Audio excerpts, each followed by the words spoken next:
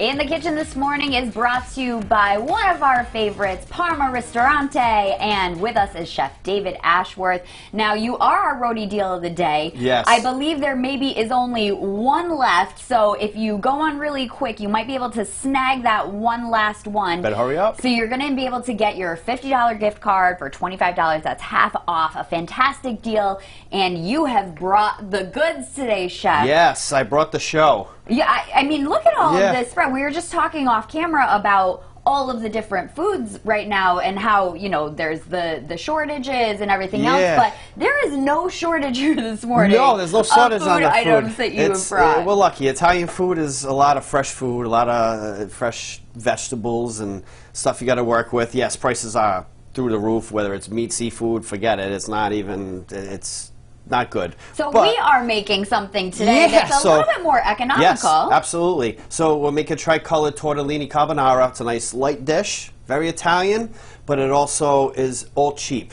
It's basically a kitchen sink. Yeah, let's talk about it. We're going to render off some nice crispy applewood bacon. Looks good.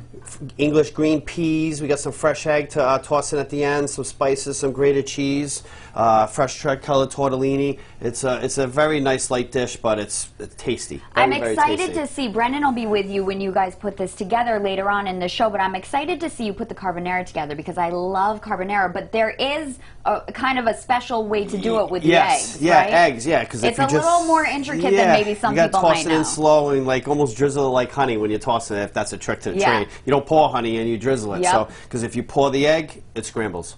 Okay, so we are going to show you how to do that a little bit later in the show, so you're going to want to stick around. But for now, we're going to send it back over to Brendan.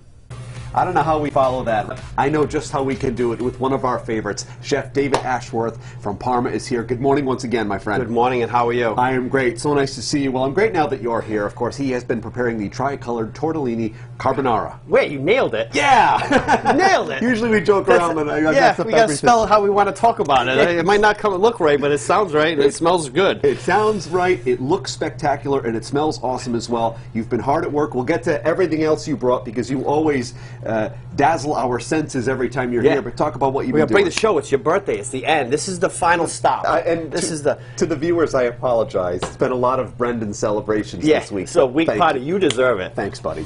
Now that we've rendered the bacon, added the peas, you then add a little chicken stock and the white wine, and when we use that, it's more or less to glaze the pan, because what you're doing is you're rendering bacon, which kind of crisps to the bottom of the pan and where the flavor is. Right.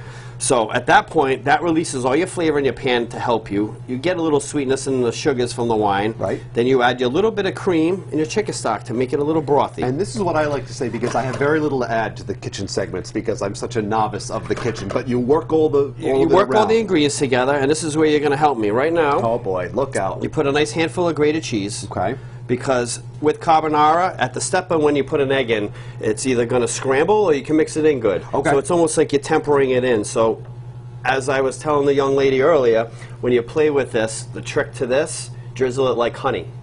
So you're pouring it in slowly, because the faster you do it, you won't be able to stir it faster. It almost scrambles. You don't want it all in one spot. Yeah, it'll like almost look like that fried rice egg. Okay. It'll be chunky. And this will actually incorporate into the sauce and make it more rich, and it's a whole other thing. Is that why I'm here to add? That's it, yeah. You're going to slowly pour this egg in. All right. We're going to go with it. Go for it. It's hot. No, I'm just kidding. Hey, you know what? You won't do that again. No, I'm only kidding. So, does it need to be high, low? No, you can go right there and just go a little throw, and I'll keep stirring it in. All right. Is this okay? Perfect. Oh, God. See?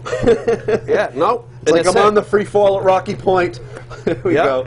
All right. So, all right, I'm punching out. So, now as you see it, it's starting to make a sauce, and it's starting to incorporate. It's not scrambling. It's not doing anything. So that way it coats the pasta. It's because you're using a lot of broths and a little bit of light liquid. So putting all this together, now you have a nice coating pasta. Tremendous. Oh, I forgot to say at first. Can someone please tell Will to make sure he puts some sunscreen on that forehead? Rocky Point looks like it's getting a little red up top. But back to carbonara.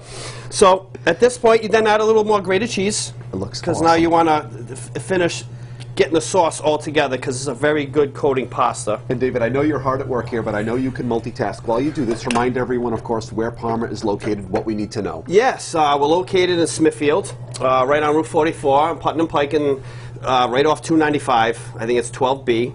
We're open Tuesday through Saturday, 3 to 9, and 3 to 10 on the weekends.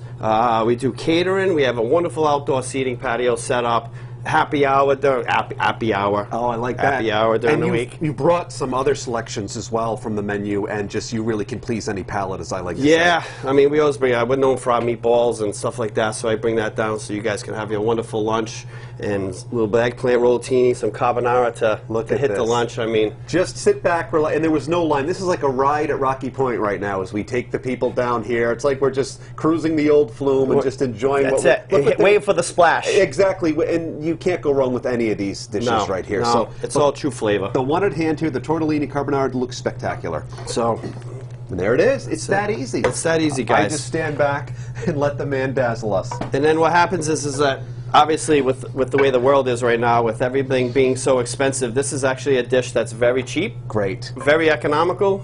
And everything's in your kitchen. And as you can see right here, you've made just enough for me. Just for you. Absolutely. This is the man, Chef David Ashworth from Parma. Always great to see you. Always a pleasure, Thanks pal. for being here. To get the recipe and to learn more all about these guys, we'll have it at rhodeshow.com.